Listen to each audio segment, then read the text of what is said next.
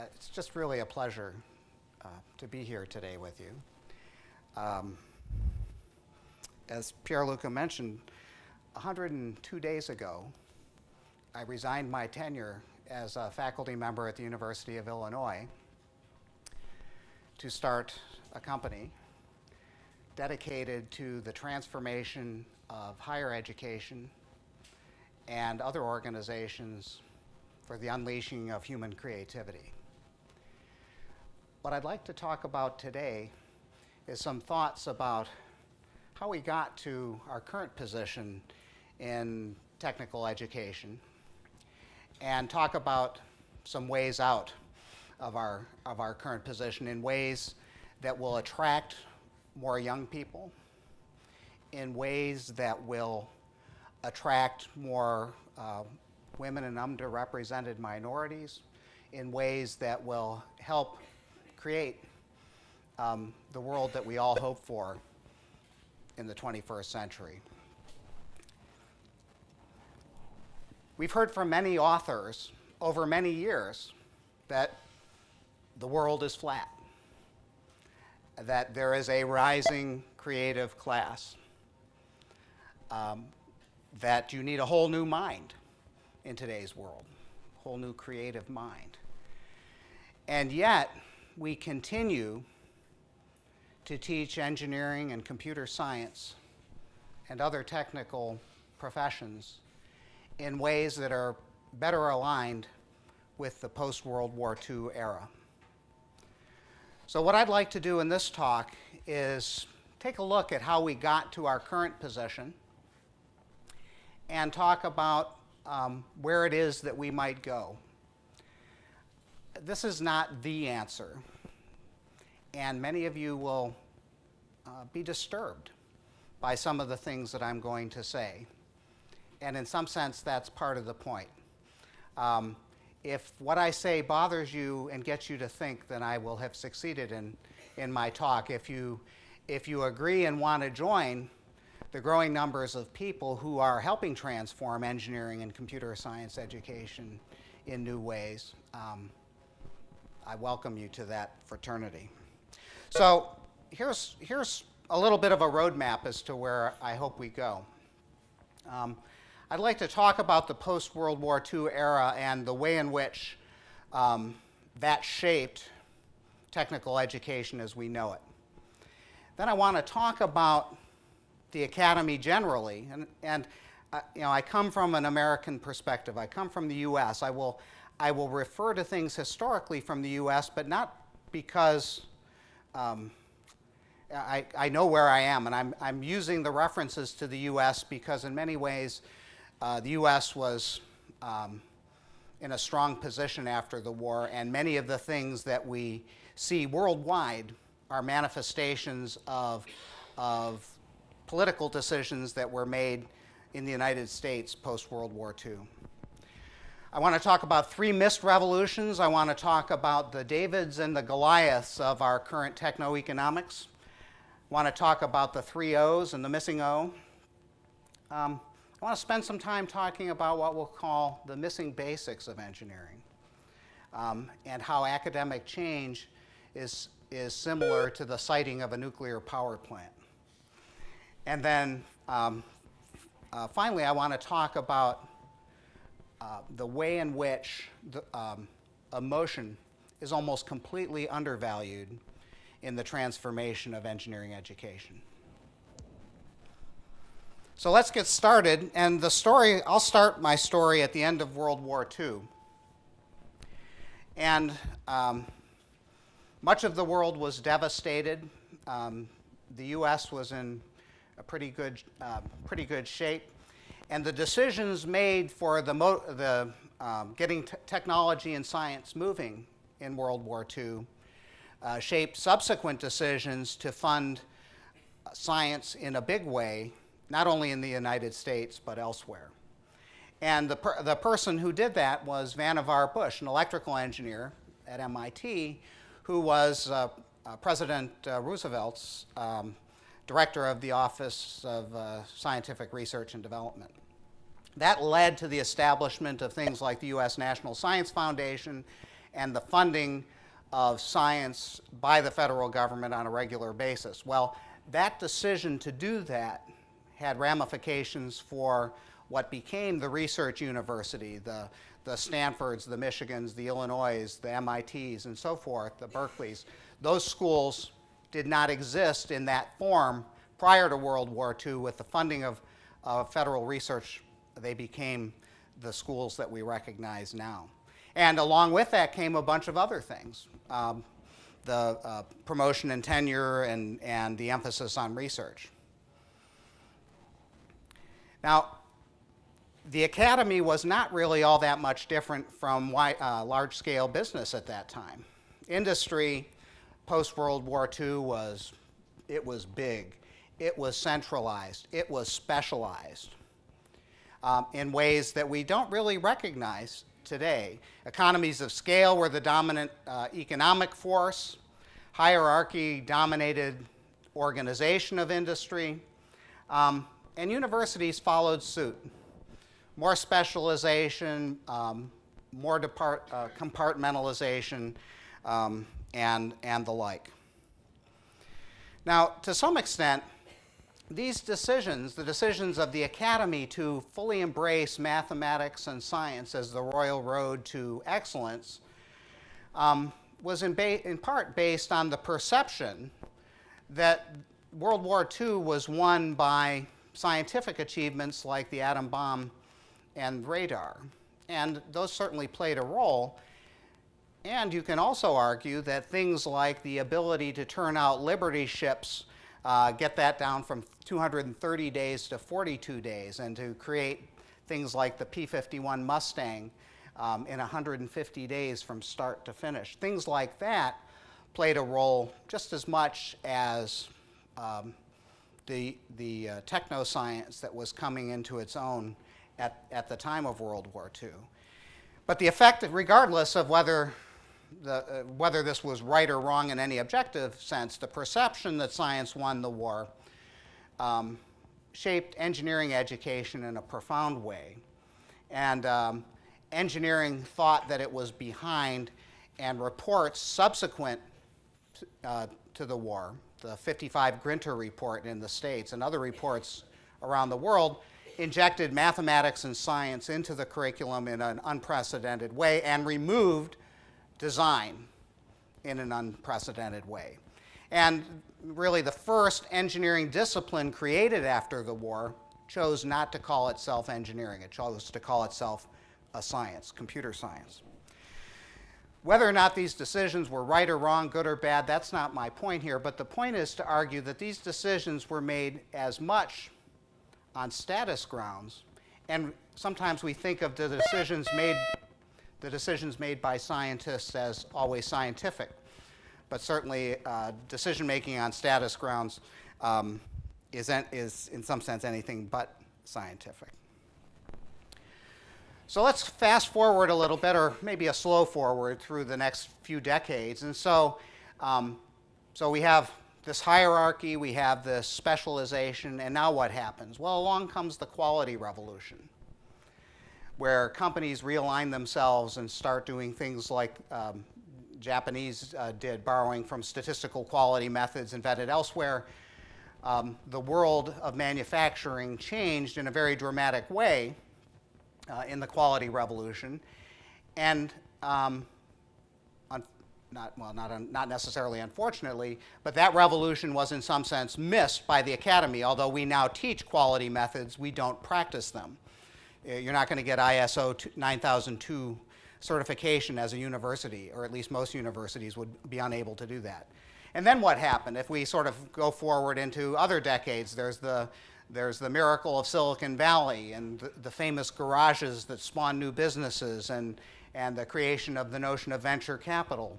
And those things changed the world, and those too were missed by the academy. And again, we teach entrepreneurship, but are we really entrepreneurial in the same way?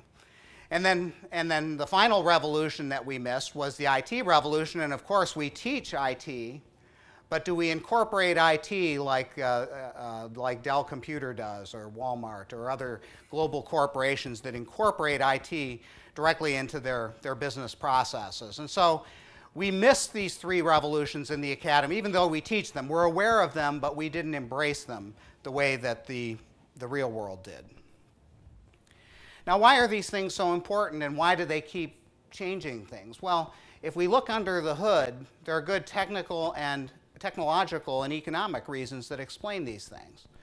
And so the ones that I want to gesture at the technological improvements of communication and transport, the transaction costs, and network effects. So why has this change been so relentless? Well, one of the reasons is because of the reduction in transaction costs brought about by improvements in communications technology, as well as improvements in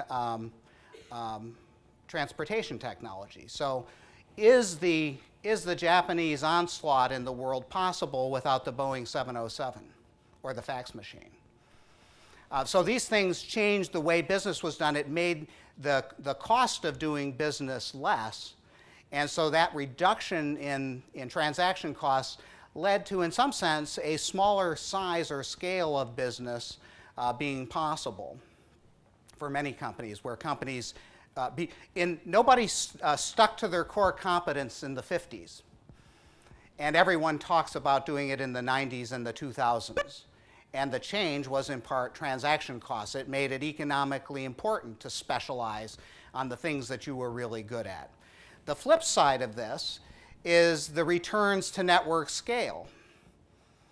And so that actually goes in the opposite direction. So if you have a good that is more useful to more people who use it, then there will be some very large players, the Googles, the Microsofts, and so forth.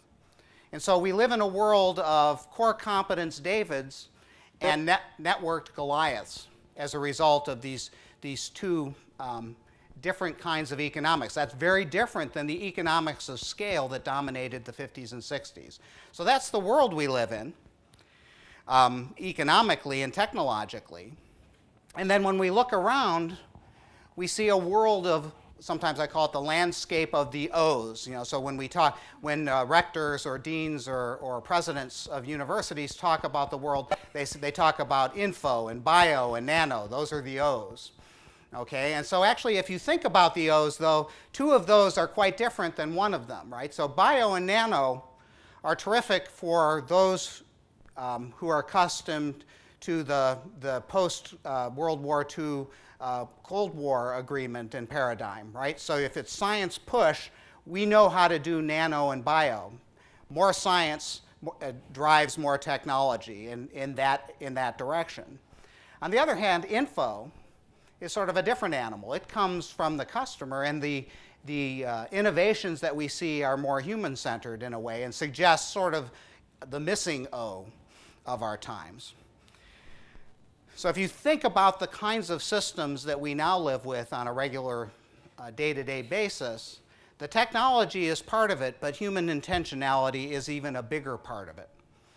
And so we might call, sometimes I call that postmodern systems engineering, or Homo sapiens engineering, or socio-technology. But the point is that these postmodern systems we're either doing something like Homo sapien-centered design, or we're designing a Homo sapiens, so that's things like robotics and engineered prosthesis, or we're designing like a Homo sapien. So many of my friends from the computational intelligence and evolutionary computation community know what I'm talking about there. But the point is that we need to think about Homo sapiens as not just one thing, but as actor, object, and collective. Now, this is a contrast, a stark contrast, to the way we thought of people in the post-war period, right? In fact, I love the movie The Right Stuff, and the book, Tom Wolfe's book, The Right Stuff, because that points out that tension so clearly. The astronauts wanted to fly those capsules, right? And the engineers of that time wanted to get rid of the pilot in the loop because they were just error. So the sense of the post-World War II time was that humans are error in the loop and it needs to be gotten rid of. It's something to do away with. The postmodern way of thinking is that humans are the loop. Now just think about that just momentarily. Think about Google. What Google is about, who links to whom and things like that. Well, who's doing that linking? Humans are doing that linking. No human intentionality, no Google. And it's even worse in things like eBay, right? So many of the systems that we now design explicitly have human beings not only as part of the loop, in many ways the human beings are the loop in the systems. And so what are the physics for eBay? What are the equations of motion that govern Google? What are the constitutive relationships for Microsoft Office? And so even asking those questions that way makes us ponder a little bit, where are we now and what is it that we're doing, and are we doing the right stuff vis-a-vis the engineers and the computer scientists that we educate? So there's an opportunity now to close that gap and to connect those bodies of knowledge that actually have been concerned with human intentionality. We usually call those the humanities or the social sciences.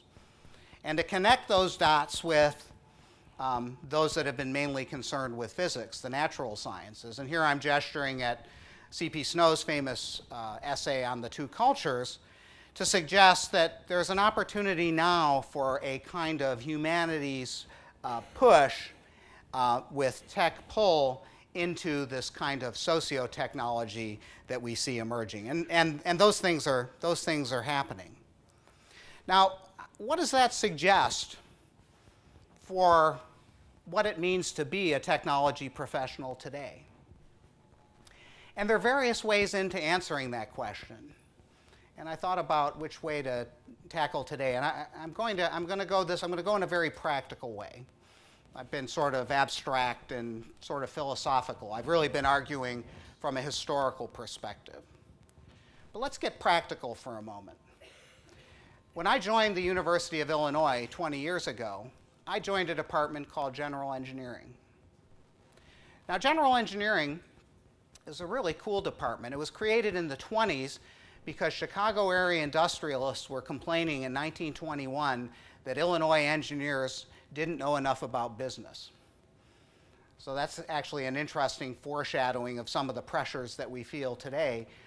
But it's an interesting one historically because it was at about that same time that business schools started their meteoric rise from the early start in the late 1800s. But the reason I joined General Engineering 20 years ago was a little farther removed from that. I joined that department because they had this wonderful senior design course where teams of 3 or 4 faculty would go solve a real-world engineering problem in a single semester where the company would give some amount of money, right now it's about $10,000 US, to solve this real-world problem with a company. So the company works on it, the kids work on it, and a faculty member goes with these kids to help them solve this problem. Wonderful course, and I said, I need to learn about this course. And so I did it for about 20 years. And one thing that I noticed was that the things that the kids didn't know how to do were the same every year. And they didn't get better and they didn't get worse. They were just the same list of things that the students didn't know. And so what I'm going to do in the next few minutes is reflect on what it was that senior engineering students, fourth-year students, didn't know how to do when they went to solve a real-world problem, and see if that gives us a clue about how to create how to sort of get back to creating technology professionals that can actually go out into the world and make a difference. So we'll begin with that end in mind, and here we'll reflect on that. And so this is think of this. You're with 3 kids. They're about ready to go out into the world and solve a real-world problem. And it's a perfect moment to ask, what is it that they don't know how to do? And so I'll use some examples. Here's the project I'm going to refer to is a project for Azteca Foods up in Chicago. Azteca Food makes Mexican food products. And the particular product we were involved in about 4 years ago was their flour tortillas. So there's this huge machine about the length of a football field that makes tortillas, and it's got in some of my presentations, I have pictures and go through it in more detail. I didn't do that today. But anyway, so imagine flat sheets of flour traveling quite quickly down this machine, and it goes through rollers to make the flour thin, and then it comes to a stamping press that rotates and presses out little, well, they're not little tortillas, they're about this size. And our job, and this isn't going to sound fancy or fun, it was a typical industrial engineering problem, was to reduce the amount of dusting flour used. Now, when you bake at home, you probably have to throw flour onto the table and you roll it out, and so it doesn't do what? So it doesn't stick. The men are just sitting there and the women are nodding their heads. Okay. Anyway, so you roll out the flour, and so we had to reduce the amount of dusting flour. That doesn't sound like a big deal, but Azteca was spending millions of dollars more on dusting flour than they had 5 years before, and they were concerned about it. So here, okay, so all right, so send the kids out. What is it that they don't know how to do? Well, you send them out, and they have to go meet the customer. And what's the first thing they don't know how to do? They don't know how to interview the customer by asking good questions.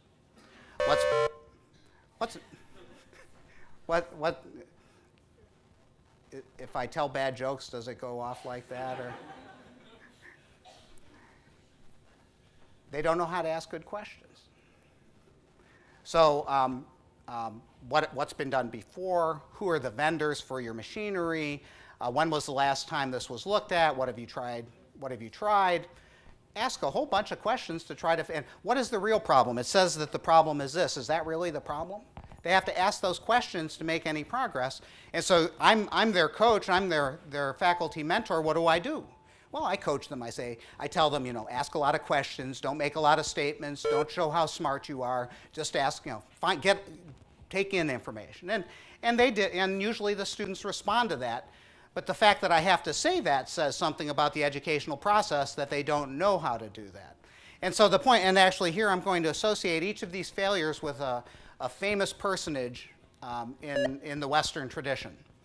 So so Socrates taught the Western world how to ask great questions in the 5th century BC. Now, asking about tortillas is different than asking about love and beauty and things like that. But nonetheless, to Azteca foods, asking those questions is just as important. So it's a failure of Socrates 101 not to be able to ask good questions. Now, what else don't they know how to do? So you've coached them. They've asked great questions. They got a lot of data. Now they're looking at the data, and they're looking for patterns in the data that will tell them something. And when they find those patterns, what they really need to do is give them names or labels. They need to name things. So for example, in the tortilla line, one of the patterns was that they told us that sometimes with too much dusting flour, the dusting flour would go into the oven and be burnt and fall onto the tortilla, be shipped to the customer, and the customer would think that the tortilla had mold on it, that there was a quality problem. So we called that the burnt flour problem. Not a very creative name, but we called it something, and we labeled it. And it turned out that that wasn't really a central problem, but it was important to get it out of the way to be able to solve the central question we were looking at. So that's a little bit interesting, that students are uncomfortable with the notion of naming things because it's so important to being able to solve problems. And again, it's also sort of strange because Aristotle taught the Western world how to do that in about the 4th century BC. So so we go back to Athens, and there's lots of hints as to what it is that we should be teaching that our kids aren't getting. And so we call that that inability to label a failure of Aristotle 101. Well, then what don't they know how to do? Well, okay, so now they've labeled some things, they're sorting things out. And what's their first impulse? This says inability to model, but I actually mean modeling of a certain sort because they want to plug into an equation bad. I mean, they want to plug into if they can plug into Newton's laws or Maxwell's equations, they're so happy they want to scream. But this is a real world problem, and if the company could have solved this by doing statics, dynamics, or electromagnetics, they would have already done it by now. So this is a messy problem. they weren't taught flower physics in their dynamics course, and so they actually have to think for a change instead of plugging into a calculation. And so what they don't know how to do is they don't know how to model conceptually. And there are different kinds of conceptual modeling that they don't know. They don't know how to create lists, categorical lists. And they don't know how to do conceptual models. For example, before I talked to you about the burnt flower problem, I gave you a causal model, right? I went from flour in the air to burnt in the oven to falls onto the, I gave you a causal chain of how that problem arose. Now those are engineering models, but we never really label them as such. And our students don't think they're doing engineering modeling when they sort those sorts of things out. So I encourage them and I tell them, yes, that really is an engineering model. Yes, that might be all you need to do. No, you may not even have to touch Newton's laws or Maxwell's equation to solve this problem. So to some extent, the way in which we educate our students misleads them as to the kind of modeling that they routinely have to do, and they find themselves unable to do so. And so we might call, here I've got old David Hume because of the connection with causality, or we might call this failure of Aristotle 102 if we were talking about categorical lists. All right, so now they've sort of got a problem that they're trying to solve, and now they need to solve this big problem by decomposing it into little problems. And of course, Descartes told us about that in the 1600s. But what is it that they have trouble sorting out the pieces of the puzzle that they should be solving quasi-independently to get to the bottom of it. And so we'll call that a failure of Descartes 101 for their inability to decompose.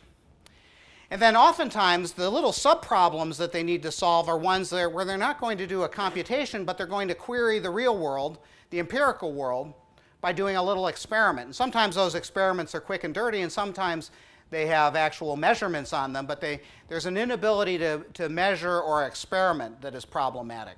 So you encourage them to do little models. In the case of the tortilla problem, they actually went and played with dough. They went out to the line and they reduced the amount of dusting flour and looked at where the machinery started to stick. So they queried the real world instead of trying to do some abstract computation. So we might call that pick your favorite empiricist. I've chosen John Locke here. So that's a failure of Locke 101 or maybe Bacon 101. I do have an Italian in my listing here. And so what? Now they have to actually solve the problem by being creative and by visualizing solution. And so, but they don't know how to draw. We took drawing out of the curriculum about 15 years ago for the most part. Some curricula still have it. And we de-emphasize the notion of anything but mathematical kind of reasoning, and creativity isn't something that we even really talk about much in the educational process. But so their inability to visualize and ideate, the failure of, call it Da Vinci 101, or in France I would say Monge 101, is a real problem. And now finally they have to go and communicate this with their sponsors. So they have to write a report or give a presentation. And so the reference here, I've got Paul Newman there, and the reference is to the movie Cool Hand Luke, and the famous scene where the warden of the chain gang says to Luke, what we have here is a failure to communicate. And so we call this this failure of communication, a failure of Paul Newman 101. We call these 7 things the missing basics of engineering, by contradistinction to the basics. And so when we talk to faculty that are fairly traditional about what's missing in engineering education, they'll say, oh yes, our students need to be more communicative, they need to reason better, they need to be more creative, but wouldn't those things dilute the basics? Will be the question that's asked. And what does that faculty member mean by the basics? They mean math, science, and engineering science. And so in a sense, at one point, I'm not against math. Anyone who knows my work knows that I'm not against math science or engineering science by any means. But what I'm saying is that in some sense, these critical and creative thinking skills, the ability to question, the ability to label, model conceptually, and so forth, that those things are more basic than what we call the basics. And they're missing. Our students have trouble with them. So, so how do we get those in there? And how do we, and I want to make sort of a double argument here as well, that by getting them in will be attractive to exactly the kinds of students we'd like to get into engineering and the technical professions. So let's tie this back to my historical argument that was sort of up here. Let's tie it down here in the real world. And I'll argue that there's sort of three conceptual misunderstandings that are blocking this joy of engineering and the missing basics. And the three are that engineering is mainly math and science. That's an ontological question. That the world is hierarchical and specialized. We were talking about that before. I want to return to it. And that there's a sense in which these qualitative skills are sort of nice to be a cultured person. Well, being a cultured person is a great thing, but the argument that we're making here is that these things are needed to be a great engineer. Let's look at each of those. So there's a sense when you ask engineering faculty, or you ask sort of people, well, certainly if you ask a physicist, what is engineering? A physicist will say, well, engineering is applied physics. If you ask a mathematician what is engineering, the person will say, well, engineering is applied math. Engineers, when reflecting on this, sometimes will say that engineering is applied math and science, but there are other views. For example, Theodor von Karman, the fluid dynamicist and engineer, said a scientist discovers that which exists, an engineer creates that which never was. That's not really a definition of engineering, but it's pretty poetic, and a lot of engineers like that. Billy Cohen, the engineer and philosopher at Texas, says engineering is heuristics. Joe Pitt, the philosopher of technology at Virginia Tech, technology is humanity at work. Massini's definition, technology is an organization of knowledge for achievement of practical purpose. I'm going to take a definition of Rogers and modify it a little bit for our context, and I'm going to highlight some terms. And again, this is not the definition of engineering. This is a definition of engineering that I'm putting forward.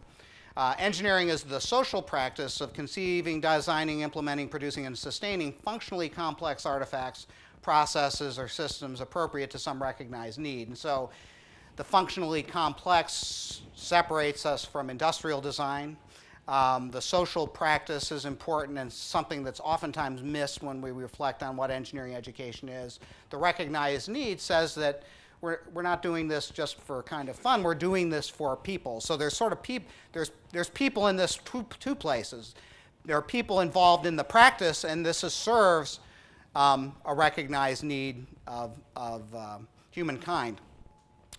So, and the icon that I have there is, it's a terrific book. If you don't know it, Walter Vincenti's What Engineers Know and How They Know It, that takes a look at this question of whether engineering is applied math or science in aeronautical engineering through both historical and philosophical reflection. It's a classic if you're unfamiliar with it. So this notion of engineering as applied math and science is one thing that keeps us stuck. Another thing that keeps us stuck is that people thinking that the world's like it was organizationally, that we still live in these hierarchical and specialized world, and maybe the paradigm of the Cold War engineer was okay for back then, but if we are in a creative era, if we are in this flat world, then it's fairly easy to outsource, as many companies have done, low-cost and routine engineering to China and India and other low-cost countries. And so the advanced economies are basically left trying to create new stuff that other people want. And so there's a sense in which the post-war engineer was a category enhancer. We made things run faster and jump higher, but they were existing things like automobiles and airplanes and televisions. The engineer of today is creating stuff that has never existed. Think of all the gizmos and gadgets and computer programs that we use this very moment that didn't exist 2 years ago. And think of the volume of those things that are coming into our lives. So it's this explosion in category creation that we need to be thinking about. And it's not that we forget about category enhancement, it's just that that is the difference with the way things were. Okay, and then this third thing that keeps us stuck is that there's a good deal of variation in this worldwide. In the States, there's a fair amount of humanities and social science required in the baccalaureate engineering degree. In different countries, that varies, and sometimes it's just strictly a technical degree, and sometimes there's required humanities. I've argued before that it's important to inject some humanities in the education of an engineer, but for example, in the States, the thinking in the 50s was, well, we need the engineers to be more well-rounded. Well, that's not a bad line of reasoning. I'm not arguing against that line of reasoning, but the thing that was missing was the connection between what's learned in humanities courses and the skills, the thinking skills that engineers really need. And that's the connection that the missing basics brings to the table here. So we're seeking a qualitative, quantitative balance, not to make engineers more cultured, but to make great engineers. And as a side effect, we get other things in the bargain. And so, when we start to do this, and I'm going to shift and talk a little bit about some of what we've done at iFoundry over the last few years. And so when we admitted students into our incubator program as freshmen, we asked them, well, what do you want to be with your engineering? What do you want to do with engineering? And we got sort of we got lots of different answers in particular, but we got sort of three classes of answer. One class was sort of a traditional answer. I want to create cool technology. Terrific. Some kids told us, I want to be the next Max Levchin. Max Levchin was the founder of PayPal, so they were saying, I want to be the next great tech entrepreneur. Super. And then another group of kids told us, I want to save the world. I want to have direct action in the world and work on poverty and problems in the world. We said, we embrace your aspirations. We embraced all of those aspirations as part of what we were doing, and we talked about them explicitly. And I'll talk a little bit about ways in which we brought those in. Now, when you unleash the joy of engineering through the missing basics, and by changing the language that you use about engineering, some cool things happen. So, for example, one of the things that happened, it used to be a commonplace in the States that when an engineering professor would stand up in front of his class for the first time, and it was a he, and back in the olden days, stood up in front of his class for the first time, he'd look out and say, look to your left, look to your right, one of the three of you won't be here next semester. And usually did it with a little bit of a smirk or a smile on his face. Now, it was statistically accurate. In the States, that's something like and even still, we lose. No, I didn't tell a joke. I didn't tell a bad joke then. No.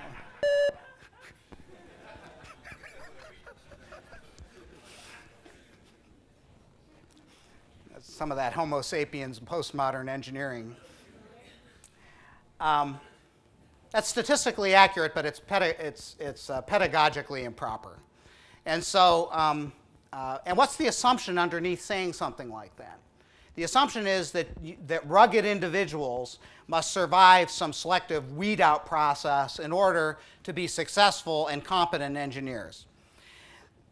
The data shows otherwise. Russ Cordy is a colleague of mine in the College of Education at Illinois, and we've been blessed that he's worked with us on iFoundry for the last several years. And his dissertation work was about transitions from college to work. So he studied engineers going into the workforce at major companies like 3M and GM and stuff like that. And what he found was that the single most important variable in engineers' success at work was their social connectedness into their work group. He's been doing some work lately about the transition from high school into college, and it's that kind of thinking that has led us to think about the notion of community in the very first year. And so we created something called the iCommunity as part of iFoundry, which was a freshman a virtual learning community in which students came in and joined teams aligned with their aspirations. So we had 4 teams in the first semester of our pilot. We had 75 kids on 4 teams. They elected chairs. They had a corporate advisor. We had IBM, an architecture firm, Skidmore, Owings and Merrill. We had Hewlett-Packard. We had some really great companies work with us, State Farm, Insurance. And the kids were on 4 teams: art and engineering design, services and systems engineering, entrepreneurship and innovation, and engineering and service to society. Well, there you can see the three aspirations: save the world, be a tech entrepreneur, and make cool technology. And each team had a faculty advisor, a student advisor, and an ICO, a corporate and organizational advisor. And so now, in that kind of setting, in a more supportive community setting, look to your left, look to your right, the framing is different. We say, those are the 2 people who will help you make it through a challenging educational experience. And we actually urge the students to work together and form study teams and support each other. So it becomes, instead of it being competitive, it becomes cooperative in a way that's really quite beautiful. So now you think about, well, what kinds of skills does somebody need to be more effective under this joy of community? Well, you need to ask good questions. You need to understand other people's use of language. You need to be able to label challenging problems. What? You need the missing basics. And that's the way we frame the missing basics. It's sort of we frame it as a multi-purpose tool that makes you a great engineer and also makes you good in organizations. So we do that. Now, what about the way in which we teach and in the way in which our students learn? Everyone says, oh, lifelong learning, lifelong learning. We need all of our students to be better lifelong learners. So in the old model, students were passive vessels, and I, as a professor, would pour stuff into their heads. And usually it would overflow on the first day, and it just kept overflowing. But even if the knowledge we were pouring into their heads would stick, the world they live in isn't a world where the knowledge we pour in today is going to be relevant tomorrow. And so if we have a world of category creators, these people need to be able to learn stuff on the fly that they need to know to solve problems that they discover. Now, that's not just me saying so. There's research on tech visionaries and serial innovators that says so. My colleague Ray Price is co-director of iFoundry, and he's done some really cool research with Bruce Vojak and Abby Griffin on tech visionaries or serial innovators, where they've studied people at Procter & Gamble and Intel and large companies who have created large amounts of new product business. So what is it that these people do that makes them so effective at creating technological products that are really big? And there's really 2 things that I want to highlight here from the research. The research is interesting. I urge you to go look at it for yourself. But the points that I want to make here are 2. One is that tech visionaries are incredibly great problem finders. They don't wait for marketing to tell them what problem to solve. They go out and look for it, and they talk to customers, and they find a big hole in the market, and they fill it. And then the other thing is that they're really good at learning, at doing a deep dive. So sometimes we say we want T-shaped engineers. We want engineers who are broad and deep in something. Tech visionaries or serial innovators are dynamic Ts. They're broad, they have a specialty, but they can dive into another specialty enough to go solve the problem in that specialty of the problem that they find. Because if you're a problem finder, it may not align very well with the things that you studied in school. So you better have the facility to go outside of your specialty to learn enough to be able to build new products and services that haven't existed before. Actually, we had a great lecture just last week at Illinois. It was a woman named Nancy Dawes, who works for Procter & Gamble on their Olay line of products of skincare, women's skincare. And the science and engineering that was brought to bear was really cool, but it was integrated in a very interesting way. And all that, when talking to Nancy over dinner, all the things about labeling and the integration of marketing and understanding how customers think, as well as doing great science and great technology, came together in a really cool way. And so, but the bottom line here is that these people dive into new areas and they have to be able to learn new things on their own.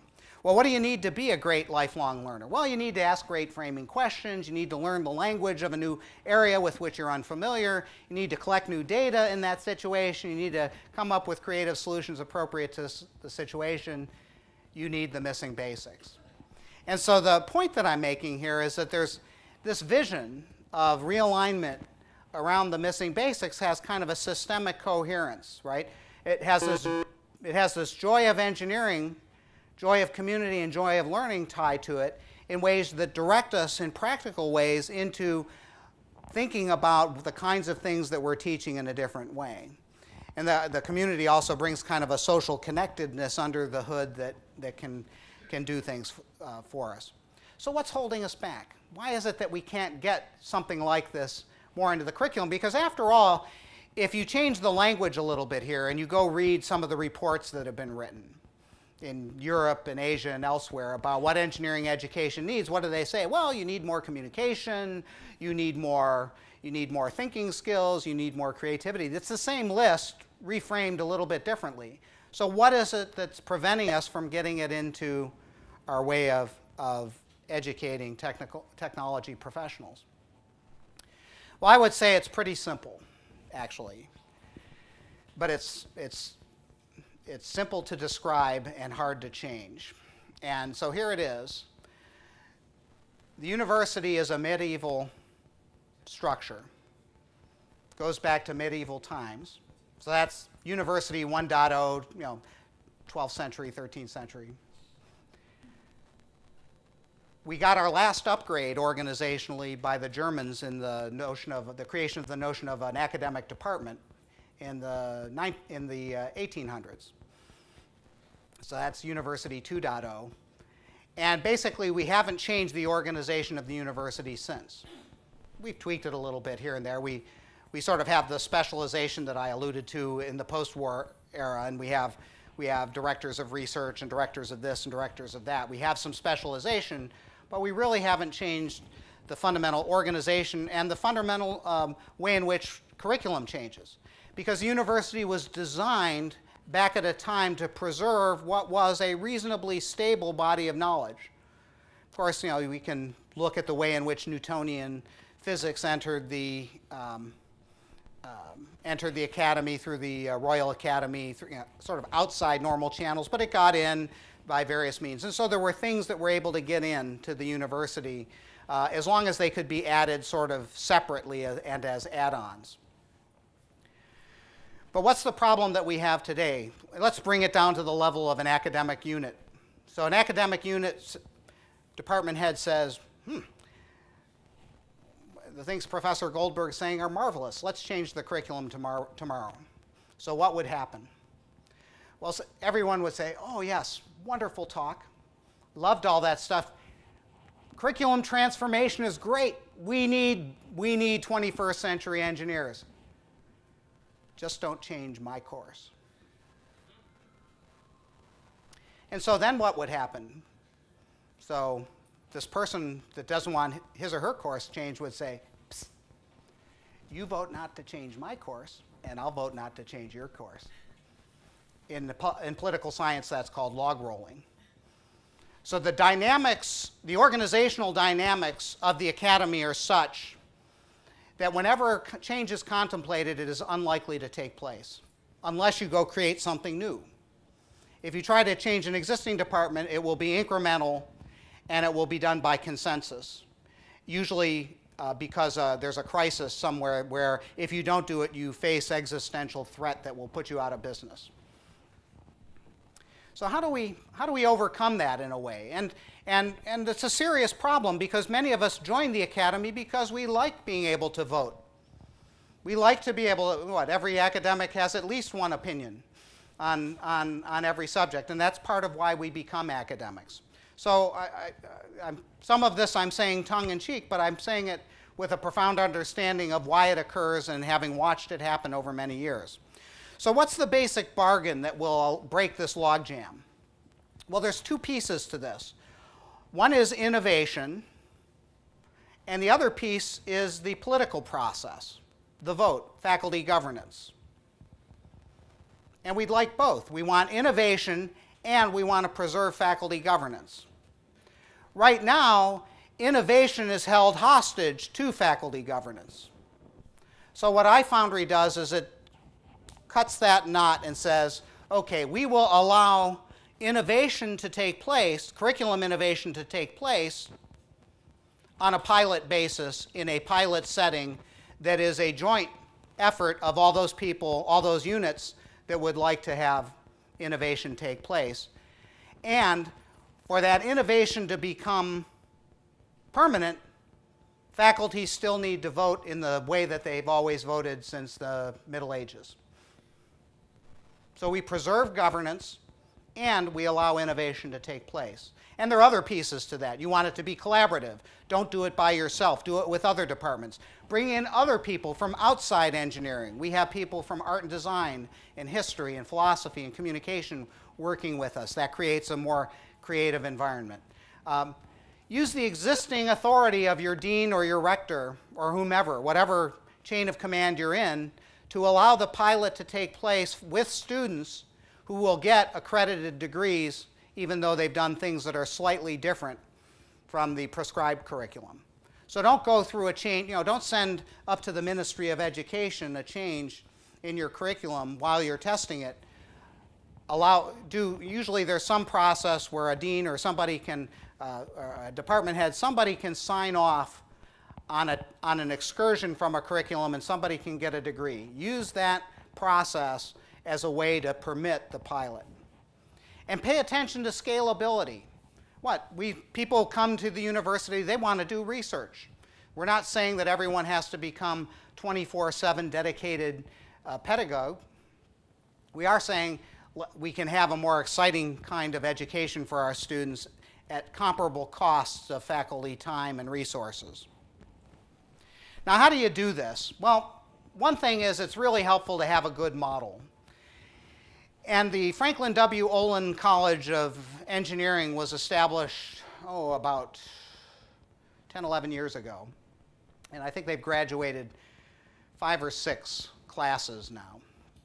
A $1 billion grant was given essentially by the Olin Foundation to create a new engineering school because the Olin Foundation was tired of giving money to engineering schools to build buildings and having absolutely no effect on the curriculum in those programs. So they said, let's create a new engineering program as a beacon to the 21st century engineer. And have anyone in the audience been to Olin College? Or has anyone read about or heard about Olin College? No? Okay. Well, so there's an article on Inc.com interviewing Rick Miller just this last week about it. If you type in Olin College, you'll get a fair number of articles in the New York Times and elsewhere. Anyways, Olin College is a really interesting reorganization of technology education. And there are lots of things to talk about. The one thing I want to talk about isn't what most people talk about. Most people talk about their curriculum and talk about their design projects. And those are fabulous. And I can talk to you about those if you're interested. But what I want to talk about is an experience that I had on February 2008. It's the opening days of iFoundry, and we had a class called Design the Engineering Curriculum of the Future at Illinois with 18 students in it, 6 graduate students and 12 undergraduate students. And we were going and visiting schools in the area. We went to Purdue, we went to Rose-Hulman Institute of Technology, and 2 graduate students and I went to Olin. And so it was in the afternoon, it was like about this time of day, and the students were in a class. These were freshman students, first-year students. They were in this class, second semester, first-year course on engineering modeling, engineering analysis of distributed systems. And they were using some heat transfer codes to design heat sinks. And that afternoon, they were testing the heat sinks. So they had some time, they were just talking. So the professor said, go talk to these guys from Illinois. So these kids came over, and what I was struck with was, well, they're very bright kids, and they're chosen. They're a fairly elite group. They have very good test scores and grades, but it wasn't their intelligence that struck me that afternoon. They were bragging about the things they had built in their first year. They were bragging about the little robot they had built in Design Nature, one of their cool courses. They were bragging about the predecessor to this course is an analysis course of lumped parameter systems, where they had to work with op amps and oscillators as well as mechanical devices as escapements. And so they were bragging about I remember this one student, their students were bragging about their colleague had built this really cool clock device out of essentially Legos. And so what I was struck with was I was talking to engineers emotionally. These kids were engineers in their hearts. And it was so beautiful, because I knew that they had a lot to learn, but I understood that they understood what it meant emotionally to be an engineer and how cool that can be. And I said, if we can only bottle that and get that to Illinois, we'll be there. And I imagined some distant day when that might happen. So we went back to Illinois, and we cranked up iFoundry. In our first year, we had, it was 2009 where we admitted freshmen. It's not that long ago. This fall, we've had 2 cohorts. Our 3rd cohort will be this fall. And so this diagram is what we did that first year. And the 3 balls in the middle, I mentioned the iCommunity that I described, where the kids, and iCommunity was extracurricular. Students signed up for iFoundry freshman experience, but they did that voluntarily because they were part of that freshman experience. And then we had a course called Introduction to the Missing Basics of Engineering that had 2 parts of it. One part was to do 2 projects, and another part was the Missing Basics part. Now, that course was a modification of a 0-credit freshman course that we made into 1 credit hour. So the course lasted 15 weeks, and it got 1 credit hour, and it met twice a week. There was essentially some lab work, and you can have more hours of work in the States for lab courses. So it wasn't a lot of coursework. And if you had asked me in the fall of 2009 what we would be doing in the fall 2010, I would have told you we would have been beefing up this experience, because it wasn't enough. It wasn't anything close to what they were doing at Olin. In addition, we had sort of a time frame. We launched with our iLaunch. We had a midterm checkpoint we called iCheckpoint, and we had an exposition at the end called iExpo. And we bathed the students in joyful language, the joy of engineering, community, and learning. We admire your aspirations, and we respect your choices. And we're here to help you create your identity as an engineer. So we reframed what it meant to be an engineer, and we did this little tiny baby experiment. So what happened? Well, so fall 2009 came, and we did the launch on 22nd of August. And we took the 73 kids out to there's a summer camp that has a low ropes course. We did some team building. We did a reframing event. We talked to them about these concepts. I talked to them about the missing basics and joy, the 3 joys, and so forth. And the launch tested very well.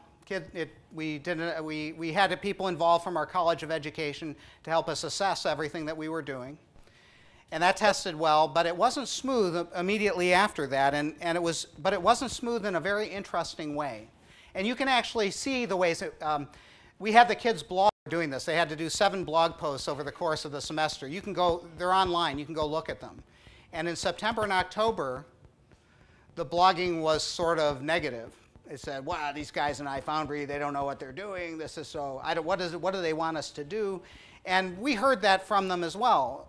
It was a little bumpy, and it was bumpy in the following way.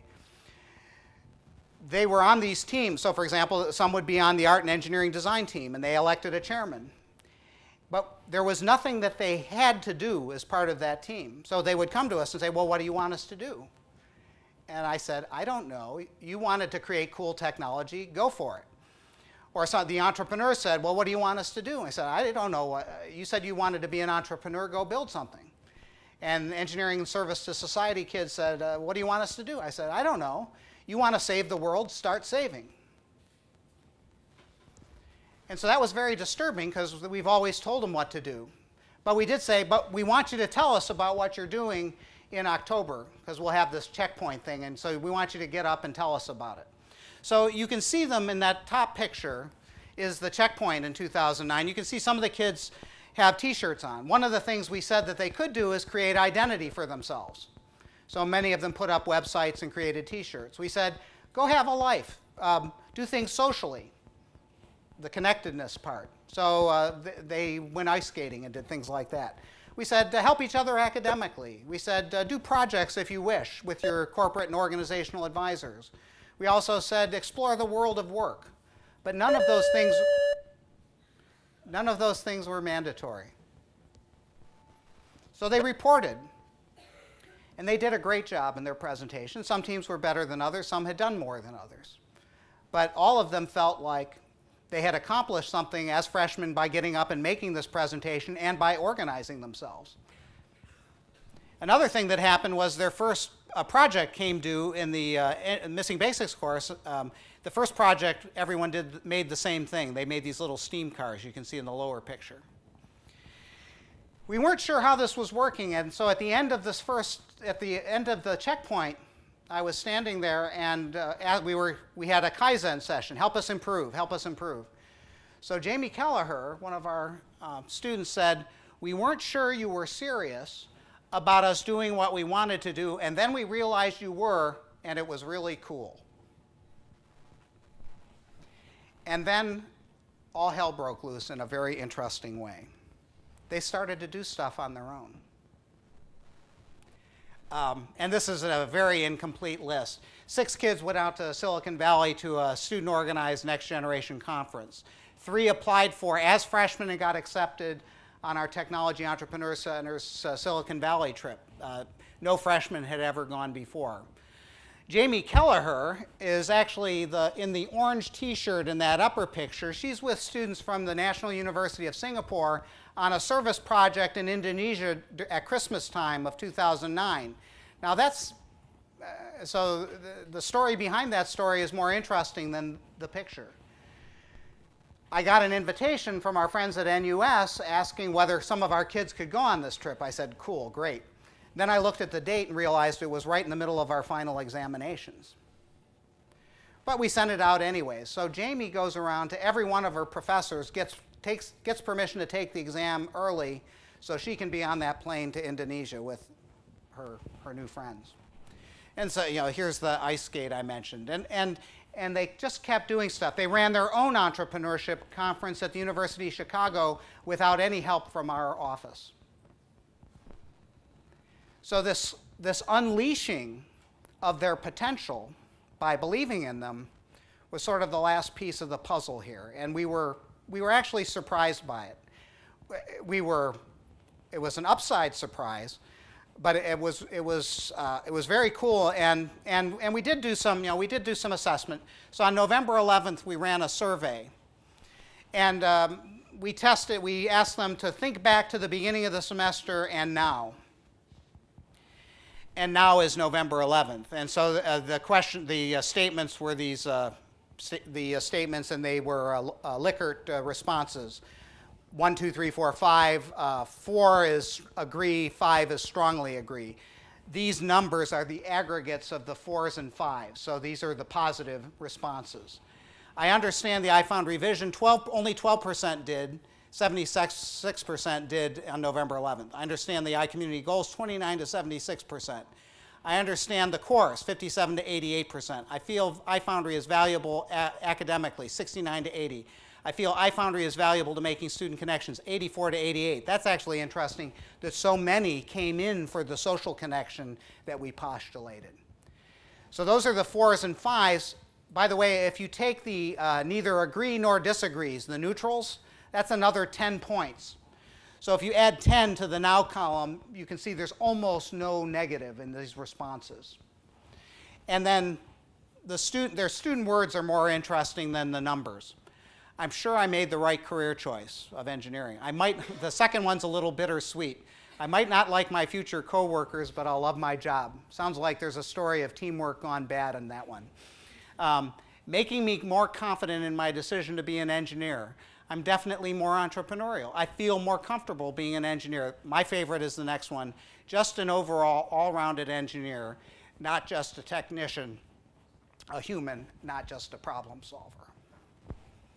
Future looks brighter. So we looked at these results and we didn't understand them actually. We didn't how could a 1 hour taking a 0 credit course, making it a 1 hour course with a little bit of community do this?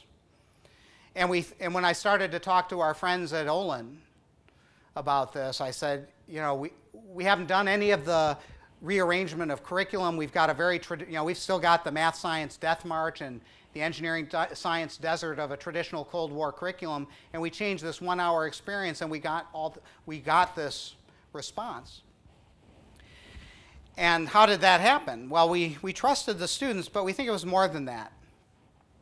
And the management book by the Heath brothers, Chip and Dan Heath, Switch, talks about three types of eigenvalues that help you make change in an organization.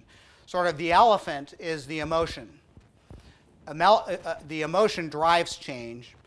The rider, the rational part, is sort of are the words that you use to talk about what you're doing, and the path that you unfold is the organizational piece. And we did these in reverse order. We started with iFoundry as an answer to a NIMBY problem. We did the missing basics next, and then we saw this unleashing of the elephant. And now we talk about this as a smooth change process, because in doing it this way, we were able to get change without faculty uprising.